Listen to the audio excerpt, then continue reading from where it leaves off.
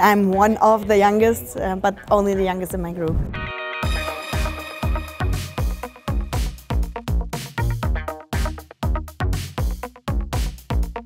There was really no member of my family that was really politically involved, but we always like to discuss politics in our home. The European Union is such a great project, and without young people we cannot evolve it, and young people are so necessary for this necessary project. And I think one approach is also to explain more, what are you doing here, why are you doing things, what is also the impact of young people that maybe a law made in the European Union has in everyday life. And so I think there are great things you can explain, great things where also young people can work with topics or with the European Union. There are great projects which I think you should advertise some more.